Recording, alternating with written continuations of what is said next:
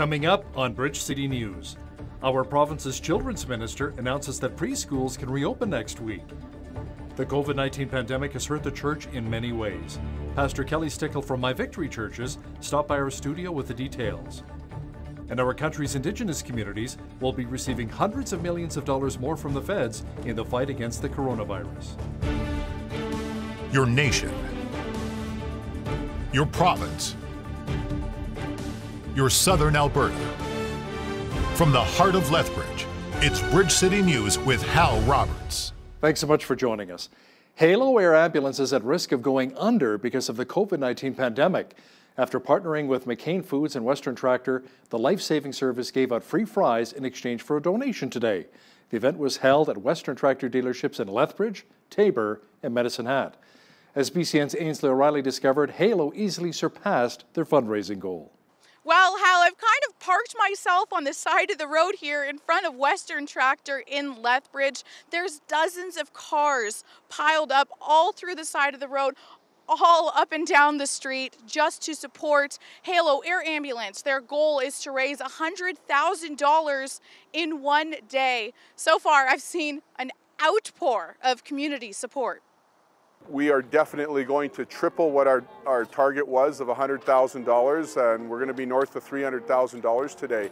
And so we are absolutely just blown away by the response from the community. There was kids coming with money out of their piggy banks today and putting it in there for Halo, and to me that was just so touching. I just it really kind of got to the back of my throat, and we were just so excited. There's no words. You know, we started off in Medicine Hat. We had to start 15 minutes early because the lineup was out to Highway 3, and it's been like that ever since. And we just kept coming down. We started a hashtag Highway for Halo, and it seems to be catching on. And so it's been an incredible day, and the outpouring of support is second to none, and it's just a miracle.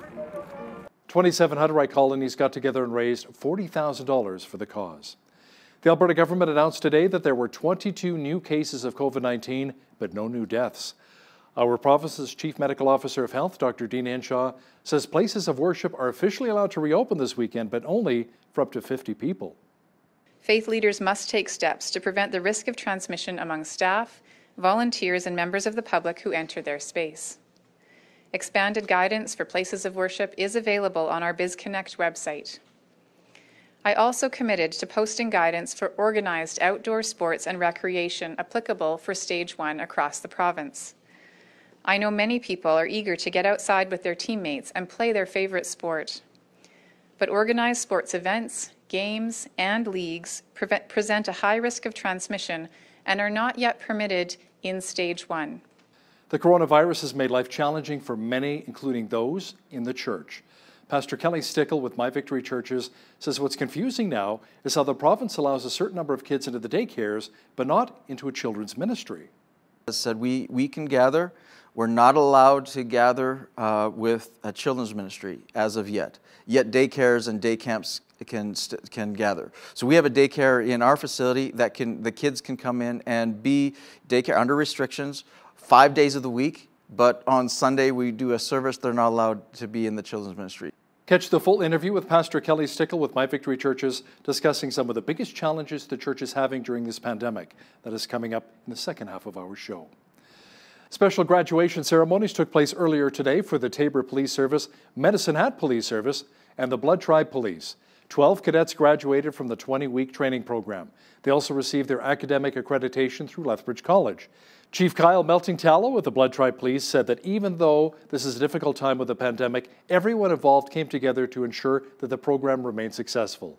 Following graduation, the cadets returned to their communities to begin their policing careers. An increasingly tech-savvy population of minors, combined with millions of students involved in remote learning during the COVID-19 pandemic, has created more scenarios for children to be exploited.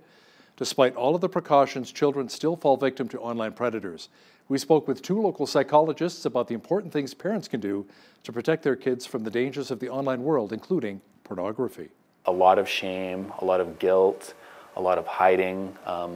We see some isolation, right? This material is built to attract some of our, deepest desires, right? And so in the same way that junk food is appealing to a lot of people, well, pornography is built to be appealing to especially someone who's got the hormones just going crazy, right? So you can get drawn into to the point where you might prefer a screen to an actual person. Having conversations with them, staying connected with them is the best approach. There are filters, and there's online technology that's available to filter and do some screens on what children are accessing online.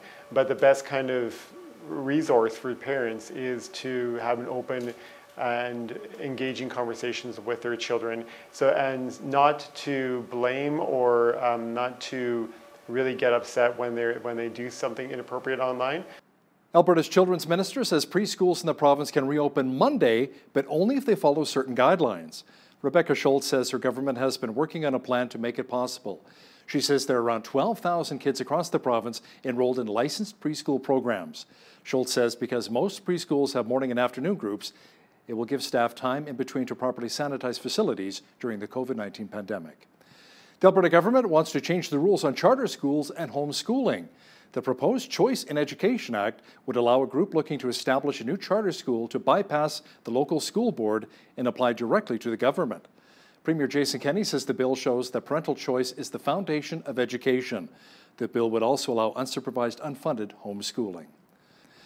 Now that playgrounds have reopened, parents are flocking to get out and let their kids run around. As Micah Quinn explains, for parents, it's a huge relief for the little ones who've been cooped up for far too long during the novel coronavirus. Parents in Lethbridge are finally able to bring their kids back to playgrounds now that the city of Lethbridge has re-announced the opening of playgrounds starting today. For most parents, it's a sigh of relief. For Salim Barwani, it's nice to be back in Lethbridge to visit, and he headed down with his family to Henderson Lake for the day to check out the park and playground. We spent part of yesterday here as well as today as well, and it's a beautiful park. Barwani says his 6-year-old daughter is enjoying the park and getting back to a new normal. Always looking forward to the park's reopening. Really hard for her to be indoors. Always wanted to go out and explore, and just being cooped up in the house was very, very hard for her. David Ellis, the parks manager for the city of Lethbridge, says the city will not be providing hand sanitizer for playgrounds, and families should bring their own. We cannot really provide alcohol-based hand sanitizers at playgrounds just because of abuse and stuff, so no, there won't be. Lethbridge County is also saying to use hand sanitizer immediately after going off of the equipment as well. For Bridge City News, I'm Micah Quinn. Streets Alive Mission received an impressive donation today. A local business owner said the cancellation of Whoop Up Days left him with $6,500 worth of products that he would have sold at the event. But now, he's turning his loss into a blessing for others. During this COVID crisis, people of Lethbridge have been phenomenally generous in donating things for our clients, who are mainly the homeless, the vulnerable population, the people that don't have any other place to go. They don't have access to clothing. So when they come here, they look for fresh clothing. They look for a place to change. They look for, a little bit of dignity. And donations like we just received, they really help out. They really go directly to the clients, and they really appreciate it. We do a stall setup right in the Whoop Up Days every single year. So we ordered our stuff for this year, but Whoop Up Days are not going to happen. So instead of keeping it at home and sell it next year, we thought this COVID-19 is here, a lot of people are in need in this crisis. So we decided to donate all of our stuff, which we ordered, which will roughly around $7,000. We still have some more stuff that we'll bring together. And when I spoke with authorities here at Streets Alive, we felt really good that, this will go to really, really good hands. The Lethbridge Bulls will not have a season this year. The Western Canadian Baseball League Board of Governors voted unanimously to cancel the WCBL season because of the COVID-19 pandemic. BCN's Ainsley O'Reilly explains how government regulations and coronavirus protocols have impacted the league. It is heartbreaking that we have to go a summer without baseball, says the WCBL in a statement earlier this week. Bulls general manager and league president Kevin Kavame says that summer baseball means so much to so many. To have, their college age those years, and those years are limited. I mean, it's really sad for the players. They lose out this entire spring and summer of their college summer baseball. Empty stands and an empty field. That's how Spitz Stadium will stay for the remainder of the summer. There won't be a 2020 season because of all of the restrictions due to COVID-19. Social distancing, border closures, and player transportation are a few barriers the league just can't overcome. We all learn that this is not just about baseball. This is about a world crisis, and we all have to do our part to bear through it, and I think the players will be fine. With an abundance of time to prepare, WCBL league officials are getting a head start on next season. So seriously, we talked about it on the Board of Governors call, and we talked about, you know, the ability to sign players earlier for 2021. I mean, we want to give the players that are on our club that want to come back an opportunity. So we're in discussions with them, you know, immediately, and we can start to sign for 2021 later in June. For Bridge City News, I'm Ainsley O'Reilly. The province of Alberta is teaming up with A&W, Tim Hortons, and McDonald's restaurants to provide free non-medical masks through their drive-through locations across the province. The initiative to help prevent the spread of COVID-19 will begin in early June. Government officials say they're also working with First Nations and Métis communities to distribute masks to those who need them. This is part of Alberta's relaunch strategy to begin removing public health restrictions and to help reopen our economy. Indigenous groups across the country will be receiving financial help in the battle against the COVID-19 pandemic. Federal Indigenous Services Minister Mark Miller made the announcement earlier today. Knowing that Indigenous communities across Canada needed support to prevent and stop the spread of the virus, Canada acted fast. Today, Canada is announcing $650 million in additional funding to support Indigenous communities to prevent and respond to the COVID-19 pandemic, and ensure that we are able to continue to react to the evolving needs of First Nations, Inuit, and Métis communities. Now, the funding is in addition to the $305 million already promised for supplies, medical care, and facilities that allow for physical distancing. Federal Transport Minister Marc Garneau says Ottawa is banning large cruise ships from Canadian waters until at least October to keep COVID-19 at bay. The move extends and expands the ban that was initially extended to July 1st. Smaller vessels, such as water taxis and those used for day trips, can operate but are subject to restrictions and tightened safety measures. Today, I am announcing updated measures for cruise ships and passenger vessels in Canadian waters.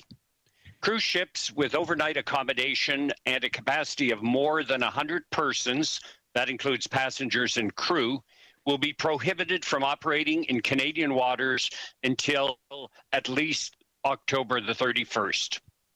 And passenger vessels with a capacity to carry more than 12 passengers will continue to be prohibited from entering Arctic coastal waters until at least October 31st. And that also includes Nunatsiavut, Nunavik, and the Labrador coast. Protesters, angered by the death of George Floyd, a handcuffed man who died while in police custody in Minneapolis, took to the streets again last night, destroying businesses and buildings throughout Minneapolis, Minnesota. An angry mob gained access to a Minneapolis police precinct and burned it to the ground last night. The violence came amid the third straight night of protests, which have now spread to other parts of the U.S. In Phoenix, earlier today, riot police reportedly fired rubber bullets to disperse demonstrators. Shots were fired in downtown Denver as protesters gathered. There were no immediate reports of injuries, and police fired tear gas to move demonstrators off the interstate.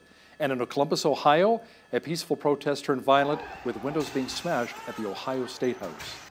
The U.S. National Guard has been called into Minneapolis following another night of unrest that saw more rioting and looting. It came as 3 days of protests spread to nearby St. Paul, and angry demonstrations flared across the United States over the death of 46-year-old George Floyd. Minneapolis Mayor Jacob Fry says National Guard members were being stationed in locations to help stem looting, including banks, grocery stores, and pharmacies. There are reports now that Minneapolis police officer Derek Chauvin, who knelt on George Floyd's neck, has been arrested and charged. He'd worked with Minneapolis police for 19 years. The San Diego Zoo has introduced 2 rhinoceros calves to their outdoor habitat at the Zoo Safari Park. The mother rhino Asha gave birth to her little one on March 25th, while Tanyana gave birth to hers just over 2 weeks later. So when we first released Tanaya and her female calf, they seemed to be ready to come on out and explore. They took a little bit of time, and then they were on their way exploring the rest of the habitat.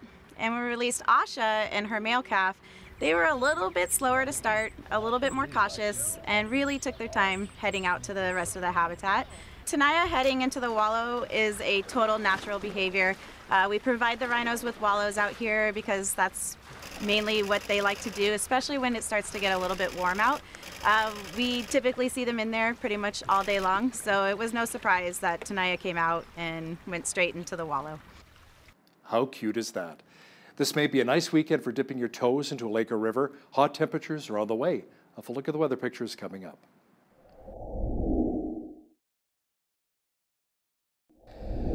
Jeanette Rocher is here now with a look at the weather forecast. Jeanette, the first official day of summer is not for another 3 weeks, but this weekend will feel a lot like summer.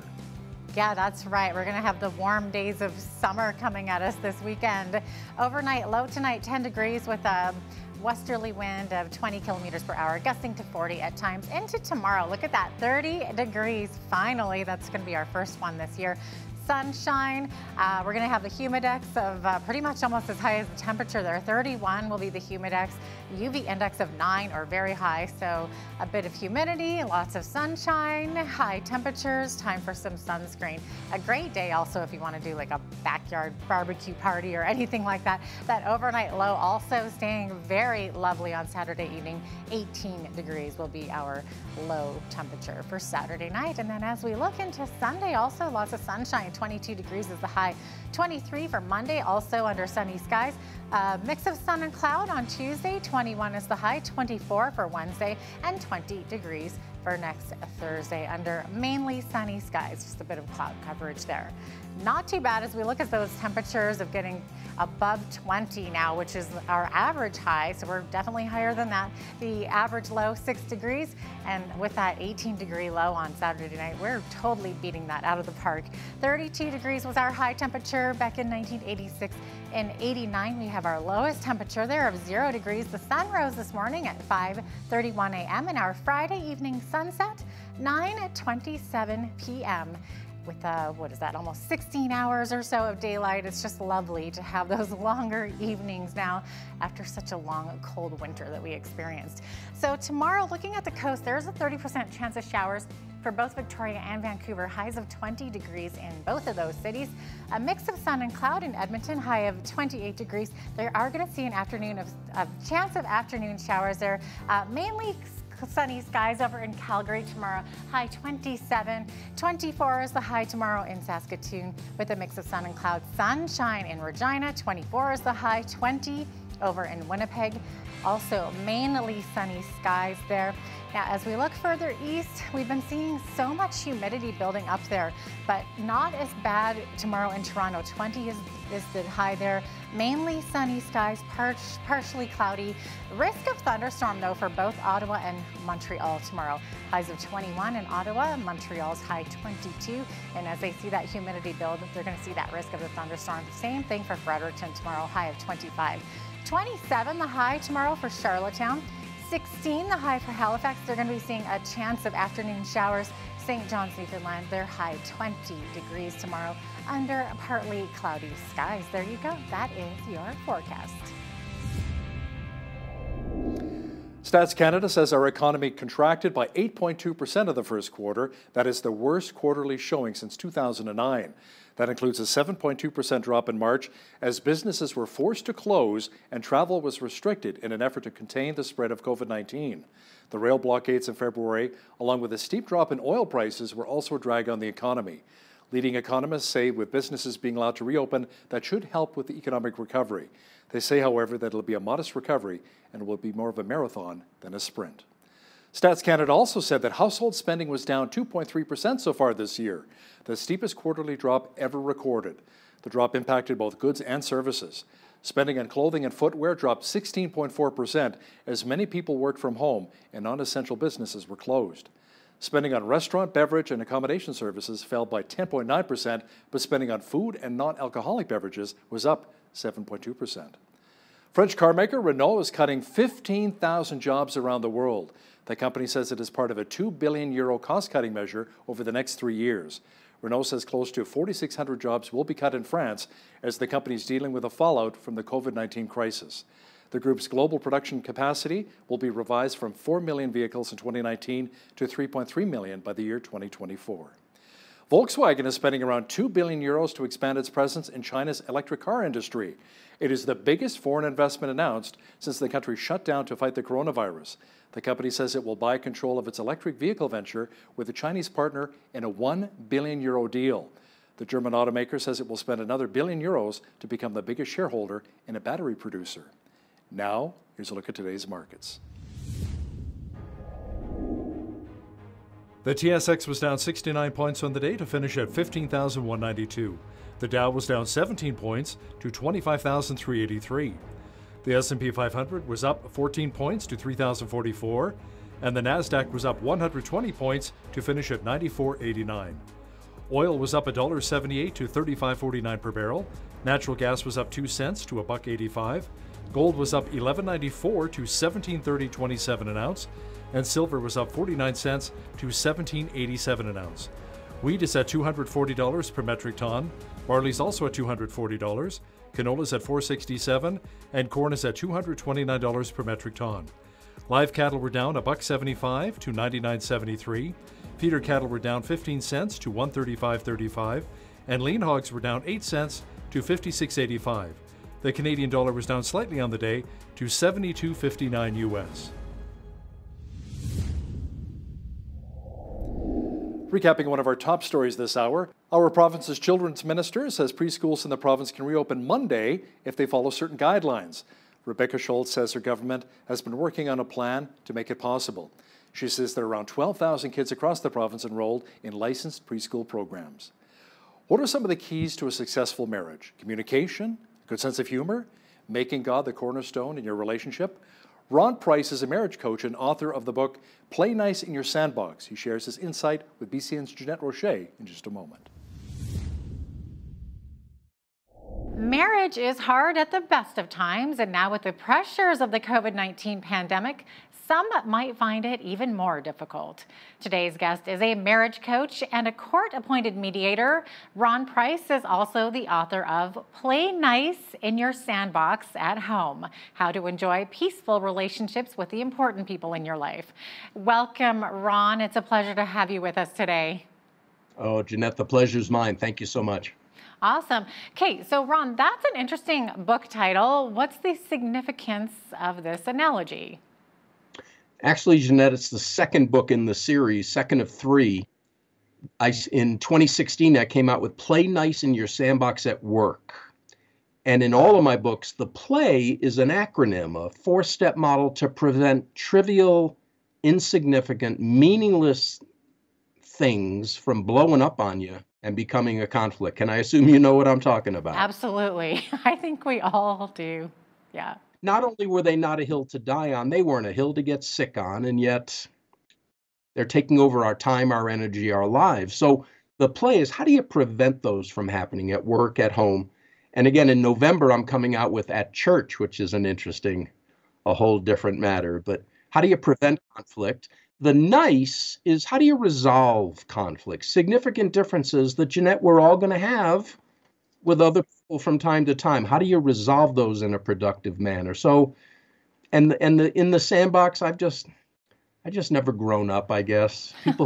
People ask me, where did I grow up? I say, I'm trying to do it in Farmington, New Mexico. So it's just kind of playful and helping people realize conflict can be prevented at times. It can be resolved when necessary. And like you said, I mean, whether it's at church or home or at work, we're all human, right? And so we have those interactions daily. And it's a challenge, right? Sometimes.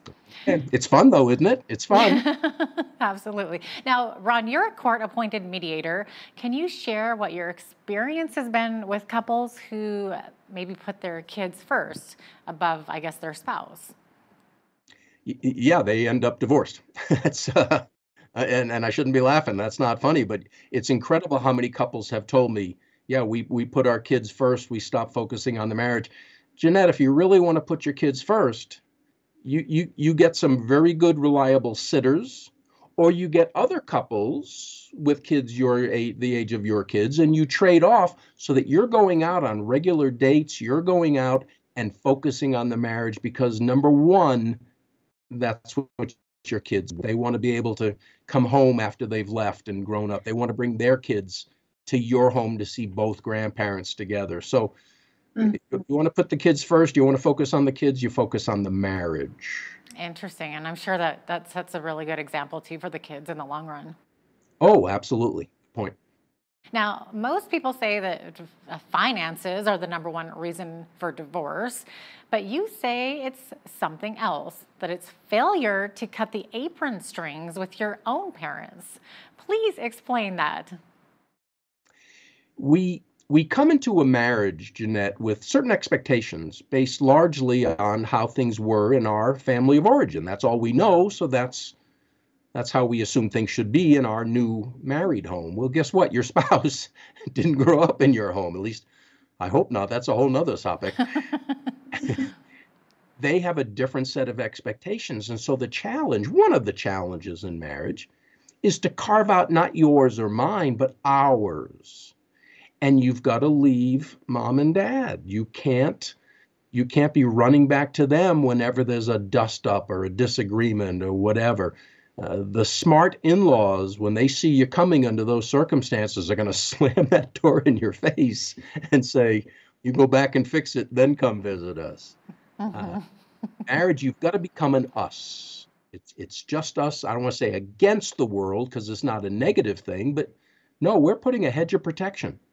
Nobody's going to tell us what to do. They can give advice if they want, that's fine, but we're making our decisions. We're not doing it our parents' way. We're doing it our way. And if you don't do that, boy, you're just setting yourself up for nonstop trouble. Right. That's a good one. Now, the marriage flame tends to dwindle over time, unfortunately. What's your advice for a marriage that might have grown stale? Okay. Actually, Jeanette, can I depress your audience for a moment? That flame that you're talking about, that gaga, euphoric, that lasts 2 years or less.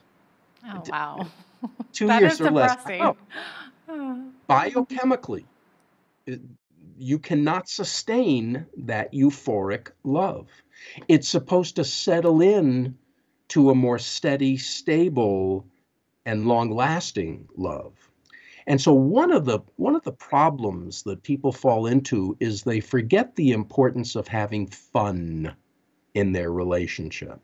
You know, when they first meet, that's all they're doing. They're having fun. They're doing things, and they say, "Oh, let's do this forever," and they marry and they still have fun. But over time, and especially when the gaga wears off, life becomes raising the kids and paying the bills. Or is it paying the kids and raising the bills? Whichever. Fun gets pushed to the wayside, and that's a huge mistake. In fact, in my play nice model, the P stands for play, play, play. You've heard the expression, the family that prays together stays together. Okay. Sure. That for the theologians. I'm saying the family that plays together, has regular date nights, just as a couple, and fun nights as a family, is going to experience the joy longer, keep the flame, as you said, burning more brightly. Right. And doesn't it seem that the common courtesies that we extend to strangers sometimes get missed in our own marriage? Where are some of these, and why do we neglect them at times? You know, Jeanette, how much time do we have? Do we have about 3 hours? No. But the point is valid. We're at the grocery store and somebody puts groceries in our bag, we say thank you. And they typically say you're welcome. We say please to people, total strangers that we don't know, but we neglect that at home. I think we just kind of take people for granted to an extent. And when we ask for something, don't just ask, say please. When somebody does something for you, say thank you. When somebody thanks you, say you're welcome. This is not rocket science. This is not earth-shaking. But you know what? Those little things, Jeanette, they do add up over time and help people want to serve more, love more, encourage more. Yeah, remember your P's and T's. I've heard the expression "mind your P's and Q's." I don't know what that means. I don't know what the Q's are. Mind your P's and T's. Your pleases, your thank yous, your welcomes. You'll be glad you did. Yeah, good advice. Now, in your book, you define marriage as two imperfect people who join together to try to form a perfect union. Can you explain this? Well, that's what it is. But what's the chances of that, Jeanette? I don't know if you're a betting woman or not, but again, you take two imperfect, hurting individuals who have needs that they're not good at voicing at times. That's a whole nother matter. And they expect the other person to understand and meet those needs nonstop. You're dreaming. You're dreaming. It's not going to happen. Imperfect people cannot create perfect relationships. And especially, as you said in the beginning, under this COVID-19, when we're having more time together, we've got the added stress and the uncertainty and perhaps financial challenges. Yeah, imperfect people, you're going to see the flaws and the faults and the shortcomings in your mate. So if I may, Jeanette, could I cite the L chapter real quickly? I think it fits well here. Sure. The L chapter is look for the good. Again, you ask my wife to list Ron's top 10 faults, it might take her 10 seconds, maybe 1 second per fault. You ask her to write down Ron's top 10 good qualities, his positives. Well, depending on the mood, depending if we're in harmony together, it won't take her very long. If we're not in harmony, it might take her a while to think about the good. So force yourself. Look for the good. Look for the good, and your mate, your children, let them know, I really appreciate this about you. Thank you so much. You're going to start seeing more of it, I promise. That's nice advice. Now, we all know the phrase forgive and forget, of course, but you say that that's unrealistic. Why is that? Yeah. Jeanette, I don't know about Canada, and I'm looking for an opportunity to say the word oot, because I love the way you folks say oot. In Canada, when you were young, did you hear an expression, sticks and stones may break my bones, but words will never hurt me? Yeah, of course. Yeah. Do you remember what age you found out that was a total lie? Words? Pretty young. Yeah. Words can be very hurtful. Well, another expression we've learned from way back is forgive and forget. Jeanette, we can't do it. Now, you're young enough, this won't be a challenge for you, but I ask people my age to think back to their first or second grade teacher. Let me put you on the spot. Can you recall the name of your first or second grade teacher? Yeah, I can actually. When's the last time you thought of that person? It's been a little while. Yeah, thanks. But yeah. But look how quickly you were able to access that information. Yeah. Our brains are such, God made our brains in such a way we don't forget anything. We may not be able to recall it when we want to. I promise you that one. But every memory, everything that's ever happened to us is in the emotional part of our brain, and something can trigger a memory to bring it right back to the surface with all the power and the pain and the impact. So to say forgive and forget, I might as well say forgive and eat this building. It's not going to happen. The trick, if you will, the challenge is forgive and move on. Purposely decide, you know what? No, I have forgiven that. And if I have thoughts come into my mind, I'm deleting them because I have chosen to forgive and move on. It's an action, isn't it? Yeah. Yeah. It's a decision and an action. Yes, well put. So most of us who are married are either trying or have tried to change our spouse, but you say that this is a waste of energy. Well, Jeanette, I didn't ask you, but are you married, Jeanette? I am, yes. Ever tried to change your spouse? I think everybody's guilty of it a little bit, right? I was going to say, you don't have to answer that. I was watching the Today Show. This is probably last century, last millennium. It was a long time ago. And I was just about to shuttle off and go back to work, and they said, in our next segment, an animal trainer is going to come on and explain how she used animal training techniques to change her husband. And I said, oh, this is going to be good. Yep. So I stayed and I watched it. And I can't remember her name. I would give credit if I could. But she said, you know, when we train animals, we look for those behaviors that we like, those behaviors that we want to see more of, and we reward them. We give them food or compliments, praise, what have you. We let them know, yeah, that's good. We see more of it. She said, I started doing that with my husband.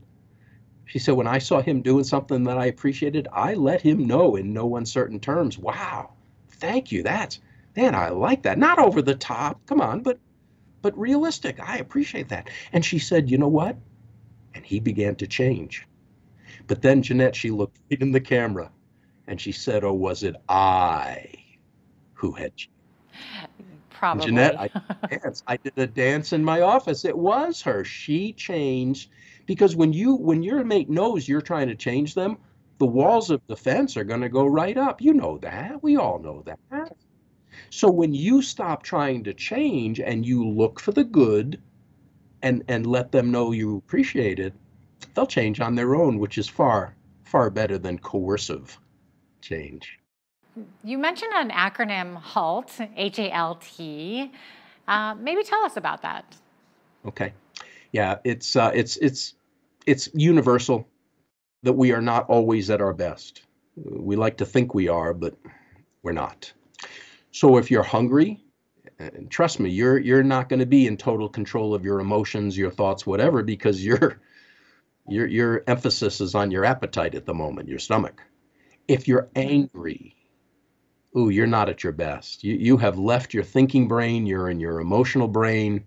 You got to be careful. If you're feeling lonely or maybe your needs aren't being met, if you're tired, so hungry, angry, lonely, tired, that's a bad, I don't say a bad state to be in. We get there from time to time, but it's a horrible state in which to try to communicate with another human being, especially your spouse. Because if you're under that condition, you're tense, you're irritable, you'll take things the wrong way. That's when you need to know the secret of calling a timeout the correct way. Jeanette, did you know there's a right way to call a timeout and a wrong way to call a timeout? I'm sure there is, but I don't know the secret ingredient there. Well, may I share it with your audience? Sure. Thank you. I was hoping you'd say yes. Of course. We have a part of our brain that thinks right in the front, the frontal lobe. It's the command center of the brain, if you will. Our thoughts, reason, logic come from that part of the brain. We also have the limbic system, which is the emotional part of the brain. And what can happen to us as human beings, Jeanette, is we can get so upset about something, so agitated, so irritated, we will leave the thinking part of our brain, get smack dab in that emotional brain, and when that happens, all bets are off. So at that time, you have to call a timeout. You have to announce to the other person, you know, right now, I can't do it. I'm too upset. If we try to talk now, I'm going to say something or do something I don't say or do. Time out. But Jeanette, here's the key. You've got to announce the time in. In other words, if I say to my wife, time out, and I storm out, I've made it worse, not better, because I've left her wondering, well, is he coming back? Is he rejecting me? Is he rejecting marriage? She doesn't know. So I need to say one of two things. I need to say, I need a timeout, or I think we need a timeout. How about if we get back together in a half an hour, pick this up at 2 o'clock, let's talk about this after dinner. So I'm letting her know I'm rejecting the argument. I'm not rejecting her. That's right. Or the marriage. And two real keys, by the way. I can say, I need a timeout, or I think I need a timeout. God forbid I ever tell my wife, I think you need a timeout. I think that's not going to go over so well. Yeah, no, that won't go over well. Yeah, no, that is really fantastic advice. Probably something that we can all use, whether we're married or not. Yeah, no, that's exactly right. Yeah. Thank you for that, Jeanette. If I may, when I wrote Play Nice in Your Sandbox at Work, people think, well, I don't work, so I don't need that. 100%. 100% of the skills that I teach in the At Work book are applicable.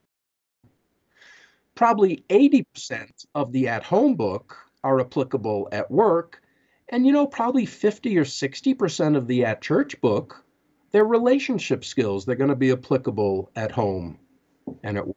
Because, like I think you said it earlier, relationships are relationships. We got to learn how to get along. Exactly. Ron, thank you so very much for joining us today. We really enjoyed having you on our show. Jeanette, I'm just sorry it's come to an end. I've enjoyed it immensely.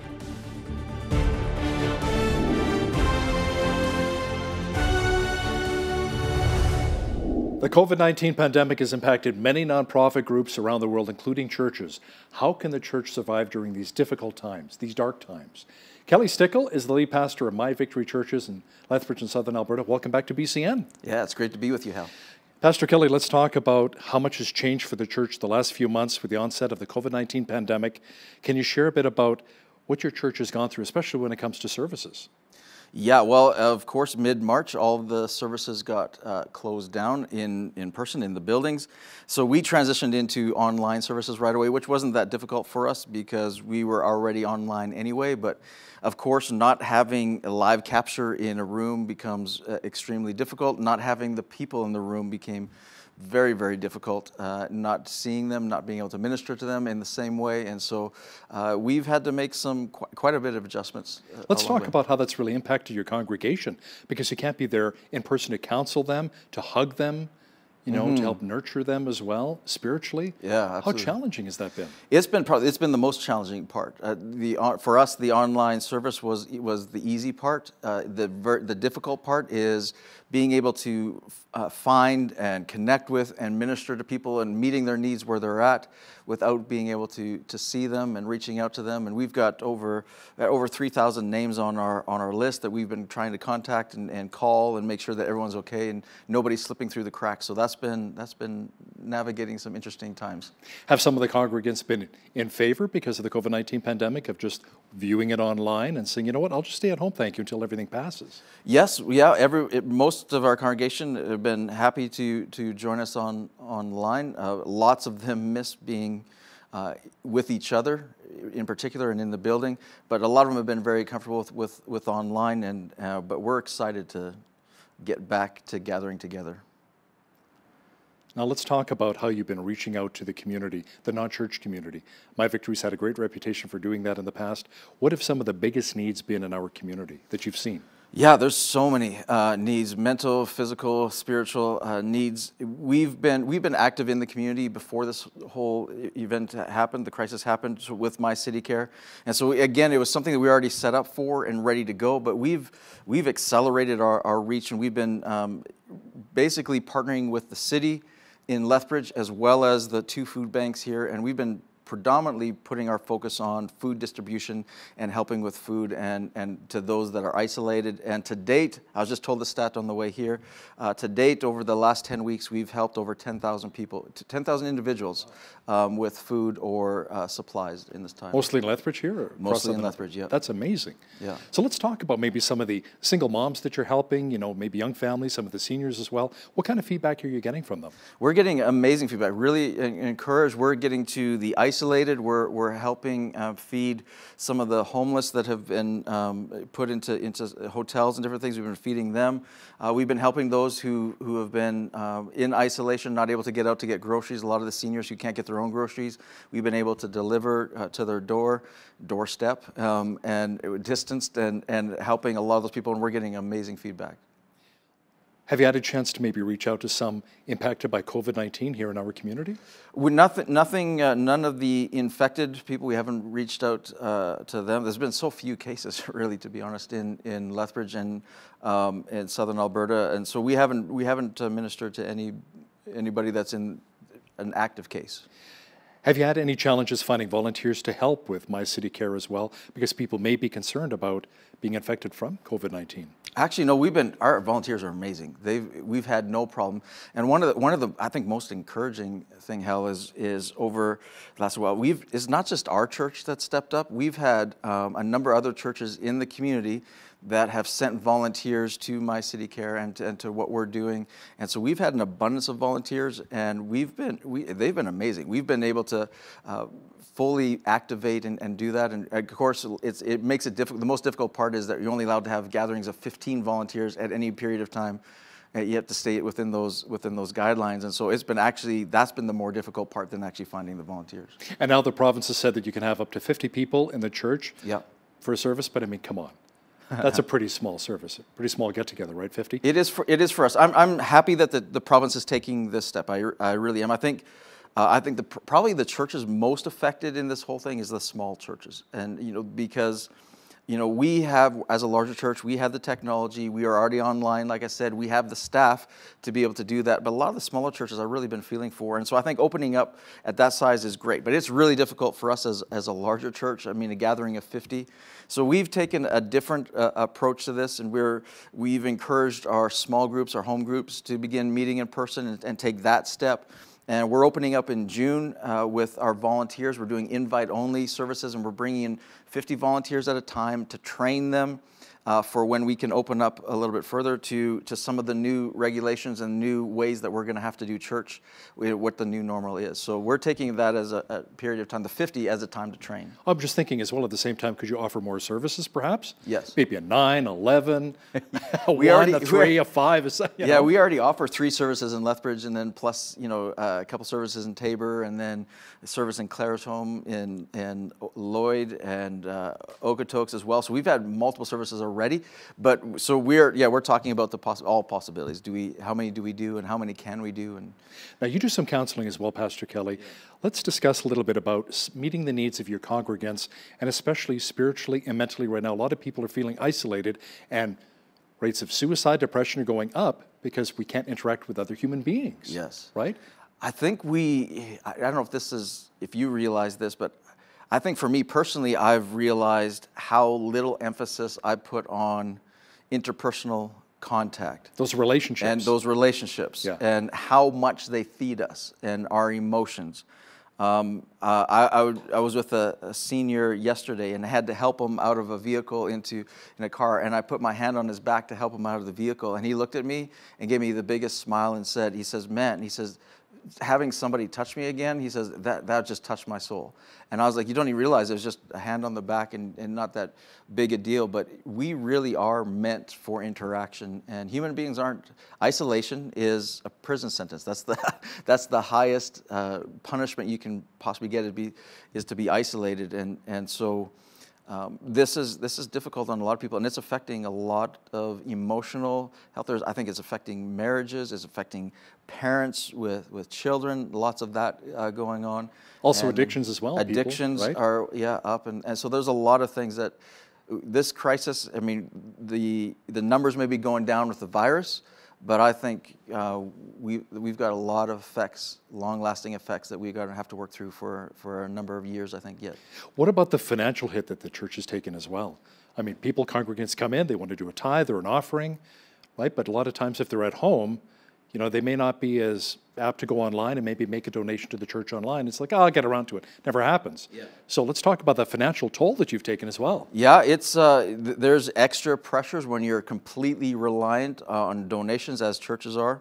And then basically your main source of income is taken away, which is the offering gathering of the offerings in a service is taken away from you.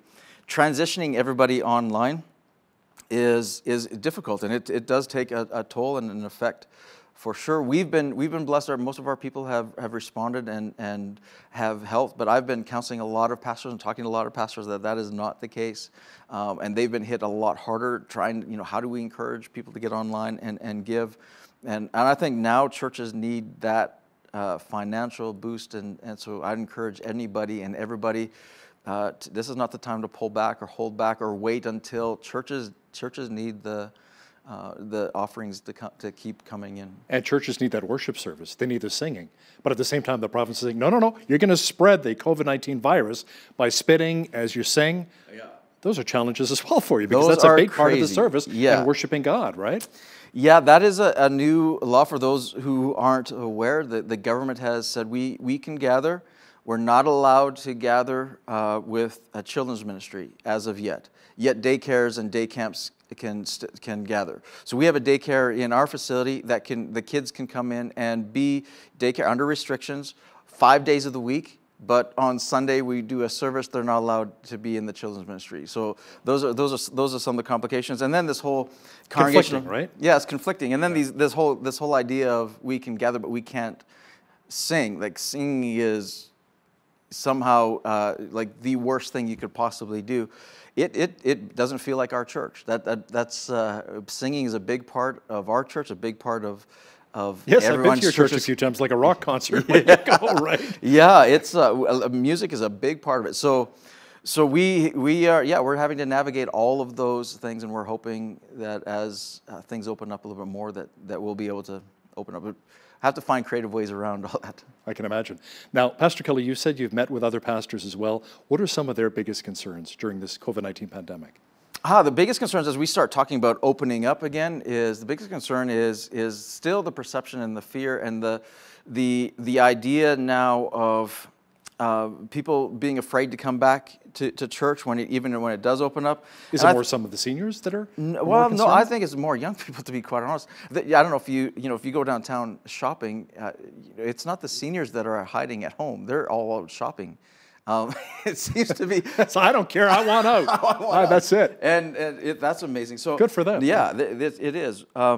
But there's a lot of people that are cautious, and some that are vulnerable, and some that they should be. But I think there's going to be. I think one of my biggest concerns, and pastors I've been talking to, biggest concerns is this growing divide between.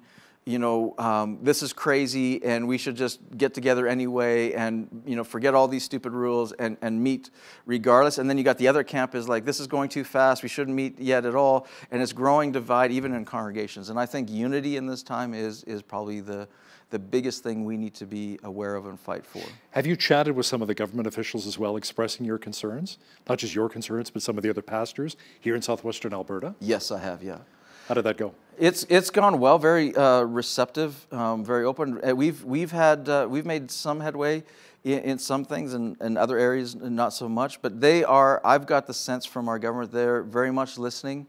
I think they're proceeding very wisely. I think we're seeing the results in Alberta where they're proceeding wisely and stuff. So they've been very receptive. It's been an encouraging time that way. And what I've am sensing is a growing trend of more interaction between the church and the government, and I think that's only healthy. How do you feel about the fact that the government says restaurants, pubs, and bars can have up to 150 people, but the church only 50 people? And I mean, a lot of these servers are actually touching the food as they're bringing it out to your table. Yet communion, you can't participate in that just yet. No. There's, again, a little bit of a conflict there. Like, what's going on? The regulations this week actually state that no food can be served in a church. Communion is one of those things.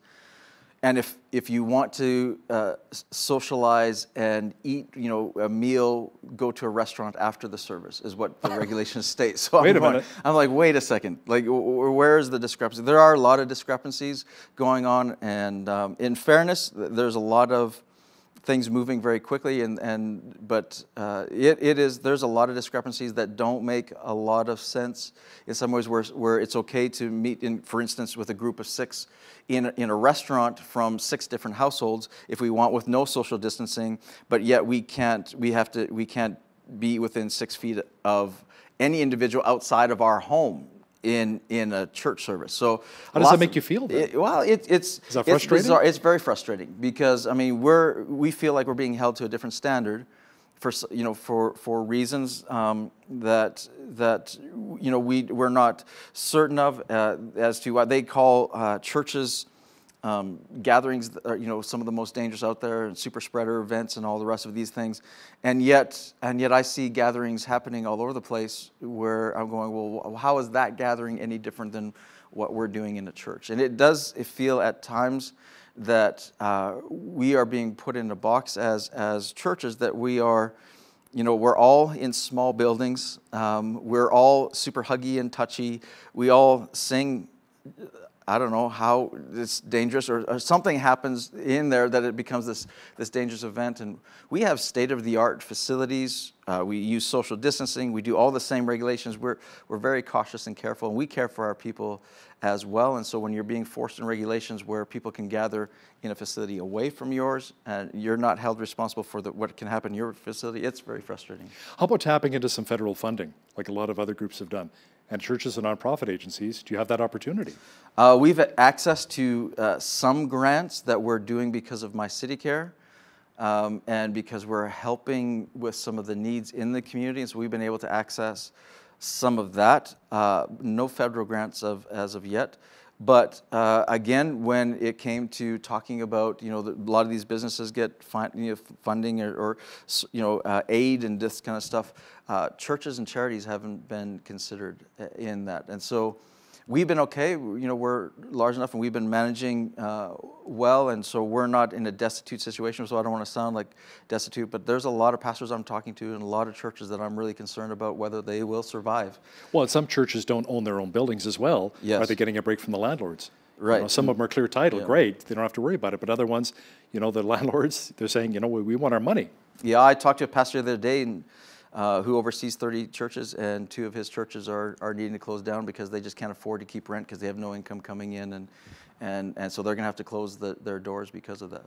Have to keep praying for God's leading, guidance, wisdom, and discernment through these difficult times. Absolutely. Pastor Kelly Stickle with My Victory Churches in Lethbridge, Southern Alberta, thanks for coming in today. Thanks for having me. On behalf of all of us here at Bridge City News, I'm Hal Roberts. God bless. Thanks for watching.